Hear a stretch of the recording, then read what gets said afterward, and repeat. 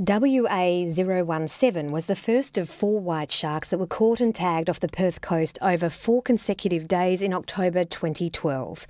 This shark remained close to where she was tagged for the next 2 days, and according to data later collected from the Shark Monitoring Network, Ocean Tracking Network and Department of Fisheries Cockburn Sound receivers, she apparently remained within 13 kilometres of the Perth Metropolitan coast until about 5 o'clock in the afternoon on October the 13th.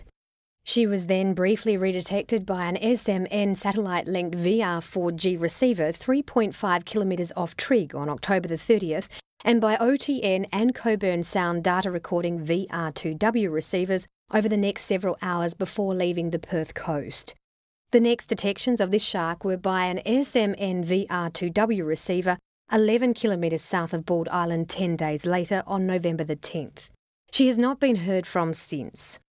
Assuming that WA0017 travelled in straight lines from Perth to Cape Leeuwin and from Cape Leeuwin to Bald Island, which is unlikely, she must have maintained a minimum average speed of 2.7 kilometres per hour over a minimum distance of 650 kilometres.